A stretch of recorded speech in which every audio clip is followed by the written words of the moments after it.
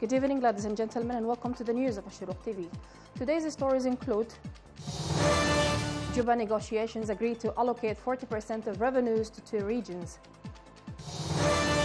Sudan proposes crude oil for fuel deal to South Sudan.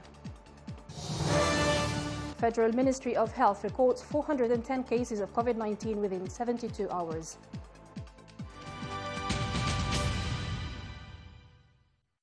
The government delegation to the Juba negotiations headed by Shamsuddin Kabashi and the SPLM North led by Malik Agar of the Revolutionary Front held a negotiation session via video conference at Salam Rotana Hotel in Khartoum with the participation of the Southern Mediation headed by advisor of the President of the State of South Sudan for Security Affairs, Tut Galwak. Member of the government delegation Ismail Taj announced in a press statement that the negotiations reach an agreement to allocate 40% of the revenues of the 2 regions, Blue Nile and South Kordofan, to the government of the region. He outlined that the 2 sides agreed to form a commission for religious freedom to address all issues related to religious freedoms in order to affirm the principle of peaceful coexistence in that country. The 2 sides also agreed to establish a Ministry for Peace and Human Rights, he added. A senior Sudanese official revealed that Prime Minister Abdullah Hamdok discussed on with South Sudanese President Salva Kiir supplying Khartoum with additional oil crude for gasoline refined in Sudan.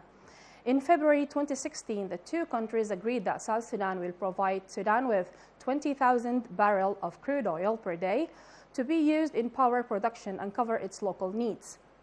The price of the oil crude fees paid by South Sudan for exporting its oil using Sudan's pipeline and oil infrastructure. The government of South Sudan agreed in principle after talks between Prime Minister Hamdok and President Salva Kiir Mayardit, who promised to respond within the next 2 days, he added. South Sudan oil production has reached 1,065 barrels per day. The share of the government in Juba is about 70,000 barrels, while the rest is divided between its foreign partners. Sudan's oil production is currently at 63,000 barrels per day.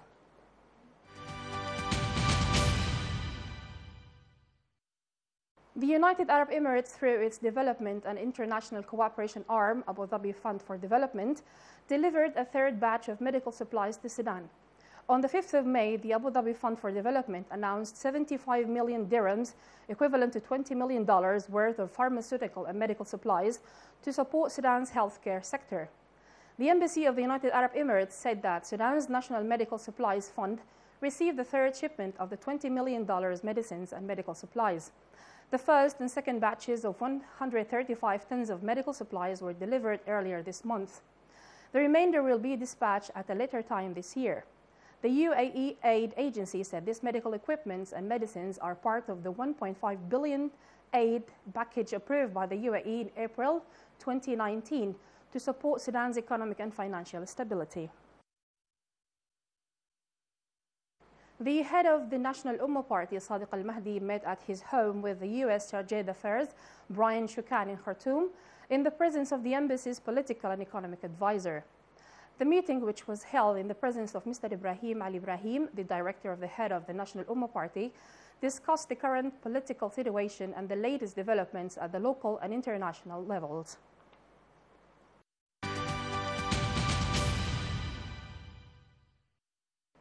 The Minister of Culture and Information, the spokesman for the government, Faisal Muhammad Saleh, noted at the unified platform at the Doctor's House this evening that the Cabinet's meeting today heard to an enlightenment presented by Prime Minister Dr. Abdullah Hamdok on the sphere meeting he held with the Egyptian side negotiating on the Renaissance Dam in the presence of the Egyptian Prime Minister, Minister of Foreign Affairs, the Minister of Irrigation, the Director of Intelligence and their counterparts from Sudan.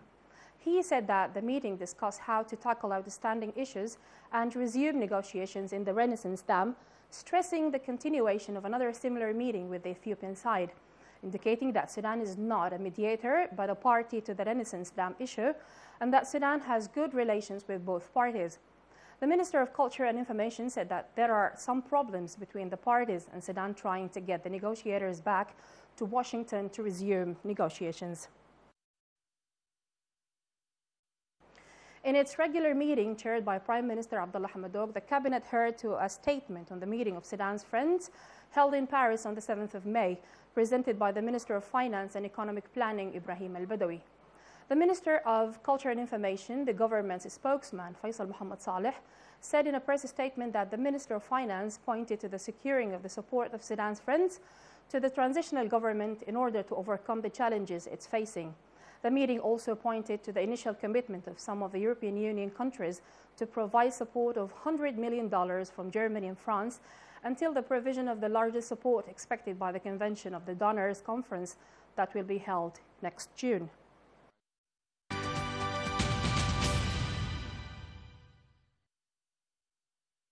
The Sudanese Federal Ministry of Health has announced 410 confirmed cases of coronavirus, including 10 deaths, according to the epidemiological report for the last 3 days, date the 18th, the 19th, and the 20th of current May, bringing the total number since the beginning of the pandemic to 3,138 cases, and the number of cases which confirmed full recovery have reached 309, and total death toll to 121. The delegation of the Transitional Sovereign Council and the Council of Ministers, headed by Mohammed al-Faqih Suleiman, heard during the joint meeting at the guest house in Medani with the Security Committee of Al Jazeera State to a report on the incidents between the areas of Fadasi and Al-Azaza in Greater Medani locality. The member of the Sovereign Council, al-Faqih, praised the roles of the government of Al Jazeera State in resolution of the problems and the compensation of the affected persons after holding accountable those who caused these incidents. On her part, the Minister of Youth and Sports, Wala al-Bushi, noted in a statement that the meeting heard to an enlightenment about the security challenges facing the state and the flow of strategic goods, asserting that such incidents are strange to Al Jazeera society, indicating that the coming period needs wisdom, unity of ranks, and the abandoning of violence.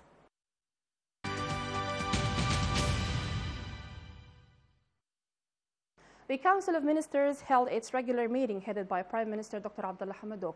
The Council discussed the report of the security situation in the country presented by the Minister of Interior, Al-Tarif Idris, who reviewed the criminal situation in the country, noting to the most outstanding incidents in the states of South Darfur, South Kordofan, Kassala, Khartoum, and the measures taken.